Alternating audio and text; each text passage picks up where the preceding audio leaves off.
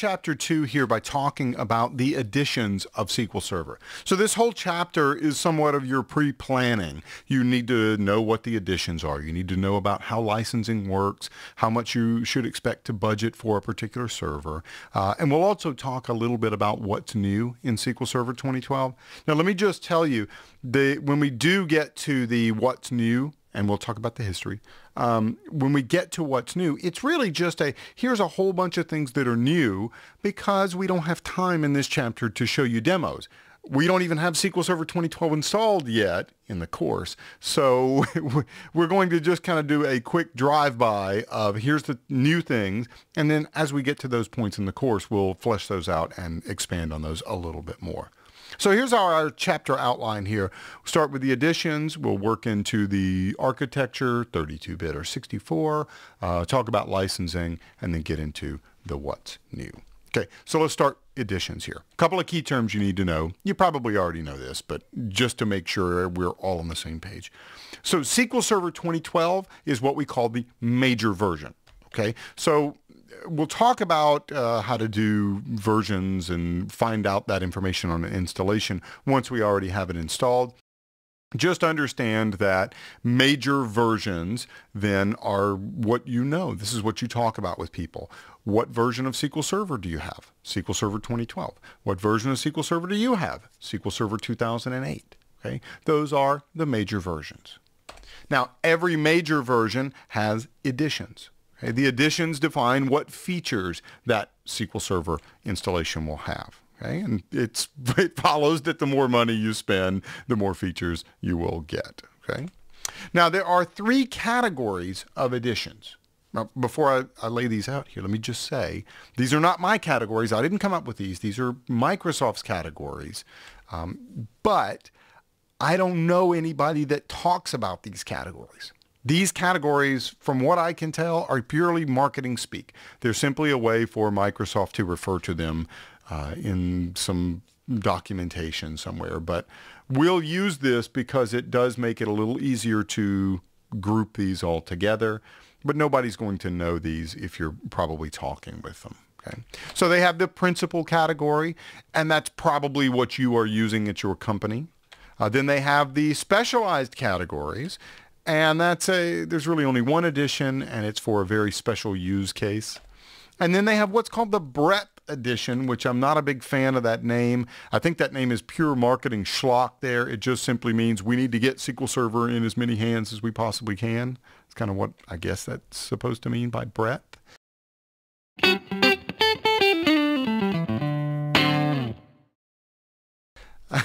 The comparison here that I've put up, this little table, just so you know, the little half circle there means that it depends on the edition. So, for example, can you use the principal editions for production level work? Yeah, absolutely.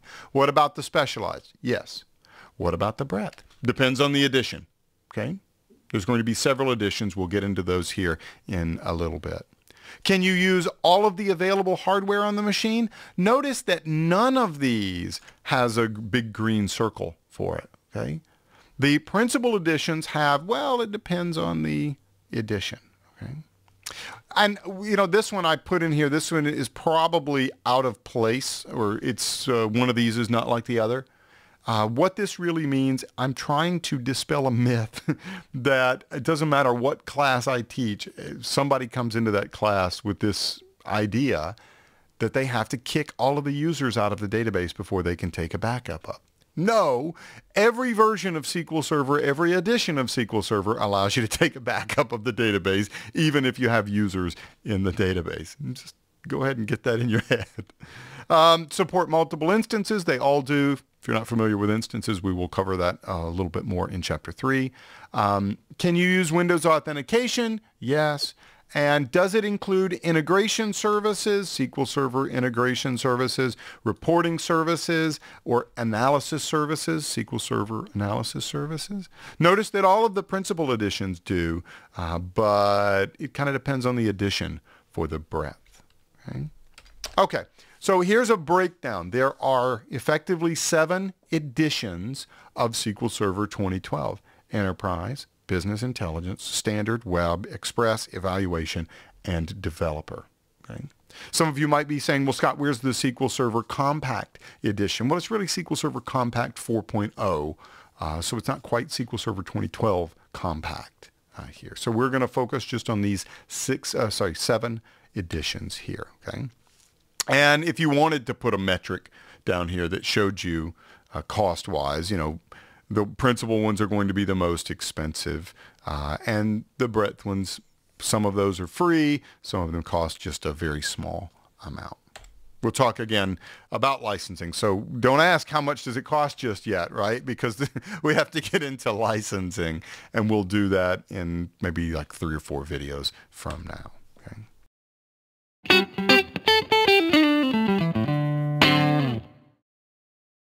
So let's talk about Enterprise Edition here. This is the big dog. Okay, it's the most expensive one. It has all of the features of SQL Server 2012. Yes, all of the features. Reporting services, integration services, analysis services, database engine, all of the features of all of them. Okay. It supports what's called the OS Max hardware, meaning that whatever your operating system edition supports is how much of that particular hardware you can use for that SQL Server. Okay, so OS Max. Okay? You'll see that again. That's why I mentioned it. The target audience for Enterprise Edition in SQL Server 2012, I think, is a little bit different than what it used to be in maybe SQL Server 2008 or certainly SQL Server 2000, a big difference. It used to be in the old days that you bought the Enterprise Edition only if you were dealing with massive, massive data sets and you were a really large organization. Today, though, I think that it's really for maybe, you may even see several small organizations using the Enterprise Edition. Microsoft has done a savvy job of making certain features available only in the Enterprise Edition, and you may be, quote unquote, bitten by that, and that the feature you requires the Enterprise Edition.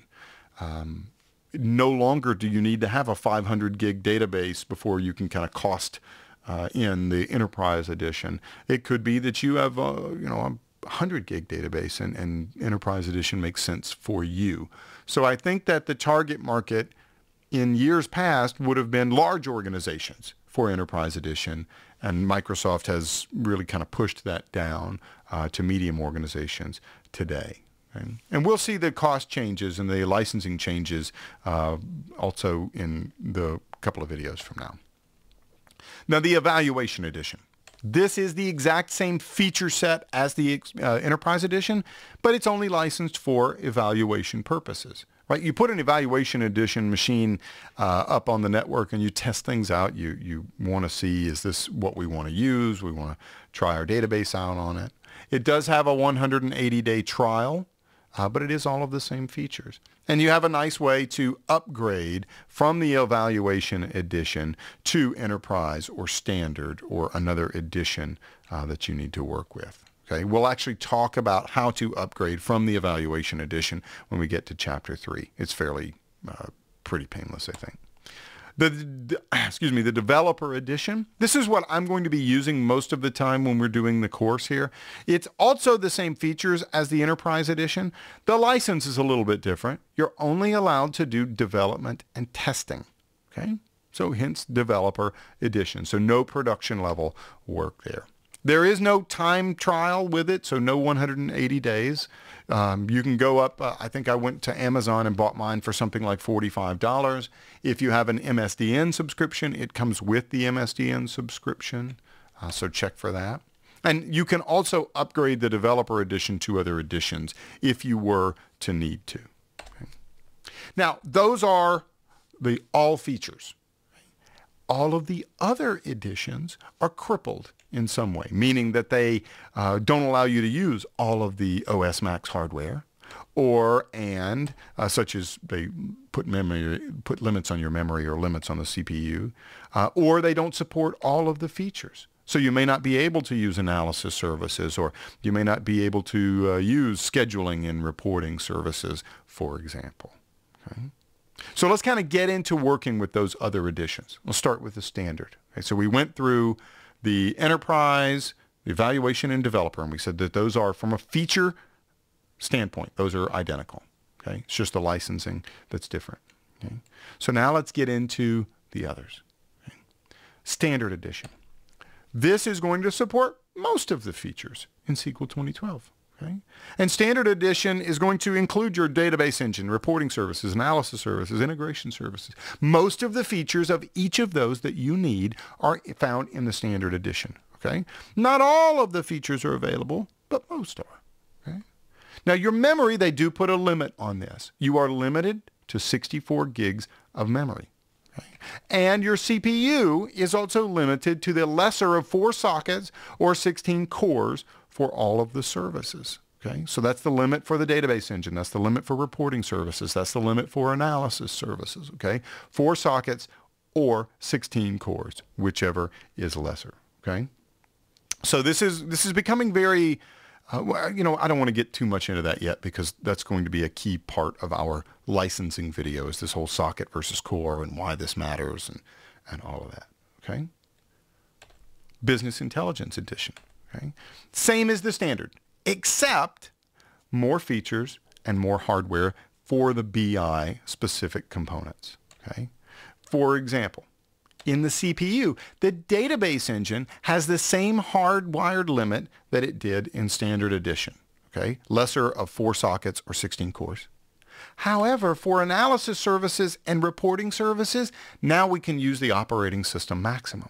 Okay, so it's the same as Enterprise Edition from a CPU standpoint for analysis services and reporting services. Okay? So what's the difference between BI and Standard Edition? Standard Edition is just your typical SQL Server. You have your typical relational database management system along with the basic features of integration services, analysis services, reporting services. And trust me, when I say basic features, I mean most of the features that you would probably need. Okay? Most of the features that a small to medium-sized company would need are found in the Standard Edition. Okay? The BI Edition adds the additional hardware support. Okay? We can now go up to OS Max for analysis services and reporting services. Okay, that's our business intelligence. Okay? We also add things like data quality services, master data services, the Power Pivot, Power View for SharePoint, the self-service BI.